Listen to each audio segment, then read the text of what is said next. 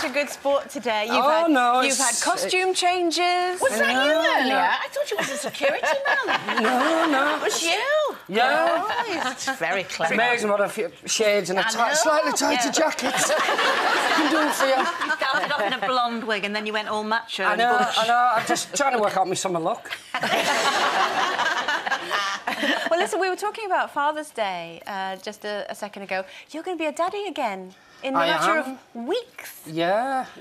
Early July. I should know the exact date, shouldn't I? Yeah, it's coming soon. I know, you can hear the wheels turning, couldn't you? Yeah, we are. So I've just took a break from decorating the nursery. Oh, so it's, look at that! That's how you announced to the world that... that's it brilliant. was, yeah. My wife had that done. Maya, that was the little pint of Guinness. Do you know what flavour you're having? It's a little boy. A boy. Oh, yeah, really? I know. Because you've already got a little boy, haven't Well, you? yeah, 11, 12? 11. Yeah. 11 going on 12 soon. So what will Father's Day bring for you? this year, I'm spending it with my dad. I'm bowling. Oh, nice. We're doing it's a charity bowls day, and me not being the most sporting of children.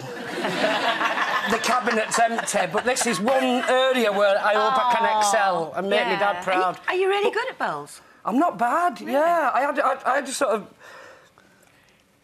when I was 20, I acted more like a 50-year-old. I was on the domino team and I was on the bowls team. Always on the B team, never the A team. And that's because somebody thought I had a car and I was good for lifts, you know, to the matches. But yeah, I'm not bad at the woods. And we had a ping-pong competition earlier in the year with ex-Saints captain Paul Scully, and he beat me. Right. So this is a bit of a grudge match. Right, OK. But there's members of the public entering as well, so it's just a great day in St Helens.